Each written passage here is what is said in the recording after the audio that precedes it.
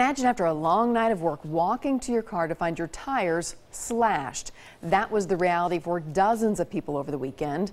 Bar manager Danny McNeil was one of 41 people who found their vehicles damaged in the early morning hours of Sunday.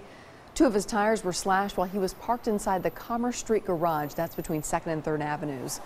Metro police tell us more than 3 dozen people reported damage to their cars, and it's still a mystery who's responsible. Right now, police are working with the city parking authority to look for answers. Metro officials tell us they are looking into surveillance video near that area. Of course, we will update you as soon as we get more information on this investigation.